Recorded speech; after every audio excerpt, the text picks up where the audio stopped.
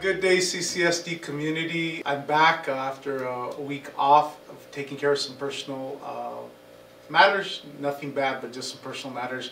I wanted to give you an update on what we've been doing over the last 2 weeks. So the first thing that we have on our agenda today is I want to thank everybody in the community, staff, students, and parents, community members. We had an uptick in COVID cases, but we've done a really good job of trying to mitigate and keep those counts low. That is very positive because we've only had to shut down a school 4 days and a couple of days, and then we've been able to keep the rest of those schools open. And that's extremely important for our kids.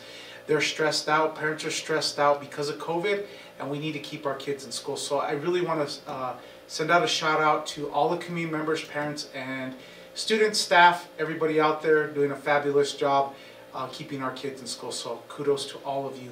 The second thing I wanted to go over is we've been getting our Promethean boards. Part of that contract for getting those boards is we have a outside contractor that will be installing them. Now I got word yesterday that when fully implemented at all the sites, it looks like it'll be end of March where everybody will have their Promethean boards in the classroom. So please bear with us. It's taken a long time to get these Promethean boards here to CCSD, and there's still more shipments to come. But please be patient with us, and I wanted to make sure I give you an update on that because the technology and the supply lines are very slow right now. They are picking up, but I wanted to give you an update on that because I've gotten a lot of positive feedback from community members and teachers welcoming that awesome technology into our district.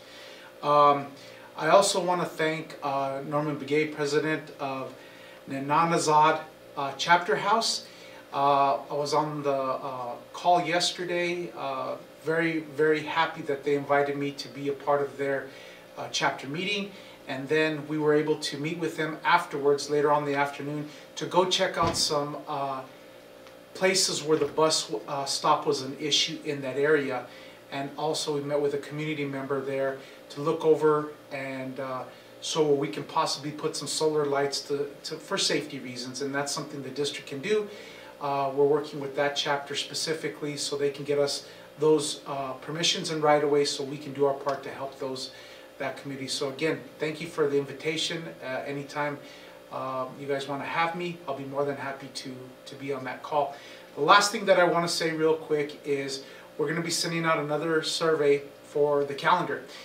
We are doing it a lot earlier than we did last year, and we've got a lot of feedback from the teachers. We're sending out the staff and students, and then we'll be sending out the community members so they can have their input as well.